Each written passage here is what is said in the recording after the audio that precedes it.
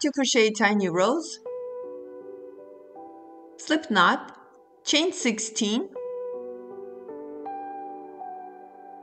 Into the third chain from the hook, work 1 double crochet. Continue working double crochets across the chain. You should have a total of 14 double crochets. Slip stitch into the last double crochet to end the row. Fasten off and cut your yarn. Using a tapestry needle, roll one side of the double crochets and whip stitch your rows together and continue whip stitching it until the end of the double crochets. Weave in your yarn tail